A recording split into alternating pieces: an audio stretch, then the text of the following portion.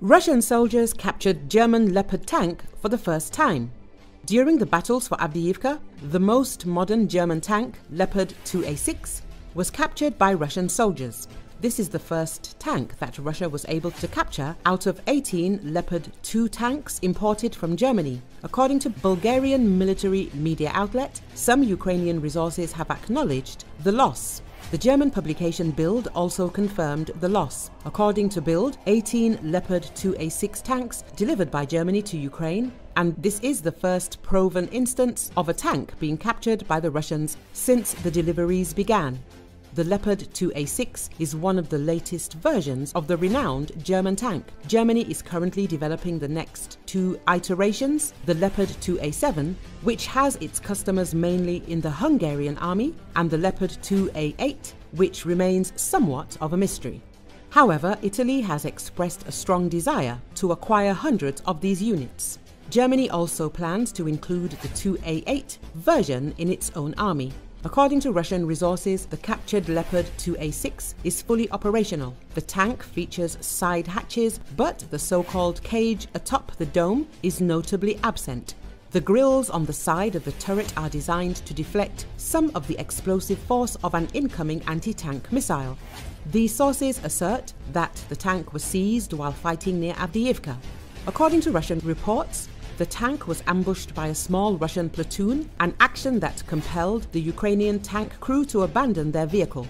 As reported by the German publication Bild, the German Ministry of Defense is deeply invested in monitoring the status of the Leopard tanks they delivered to Ukraine.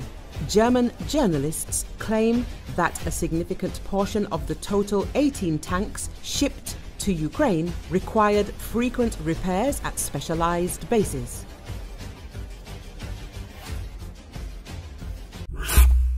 Iran-backed Houthis escalate their attacks, threats to US warships increase. The Houthis of Yemen think they're at war with the West. According to Bloomberg, with the news that 3 undersea fiber optic cables were severed off the Yemeni coast and that one of their ballistic missiles took lives for the first time upon striking a container ship, it's time to acknowledge that we are at war with them. The much harder question is how to fight this kind of asymmetric foe.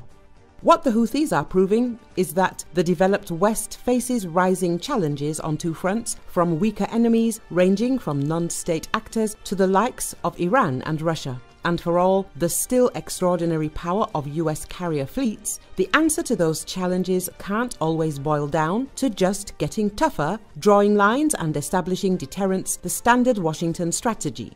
Recently, US-British forces shot down dozens of kamikaze drones, missiles engaged in an attack launched by Iran-backed Houthis in the Red Sea region. The Houthi operation, largest reported to date, was against a Singapore-flagged cargo ship and several American warships. The Houthis' military spokesman Yahya Sari confirmed the strike and said the attacks would continue until the aggression stops and the siege on the Palestinian people in the Gaza Strip is lifted, according to Iran International Newsroom.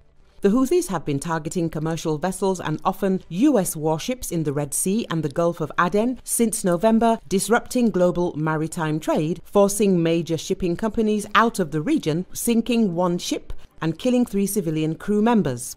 The attacks began after Iran's ruler Ali Khamenei called for Muslims to blockade Israel. The swarm attack last Saturday may be seen as a significant escalation, since it's much more likely that one out of the many drones flying together evades the defense systems and hits a US warship, which would force the Biden administration to elevate the level of its response, possibly even targeting Iranian assets.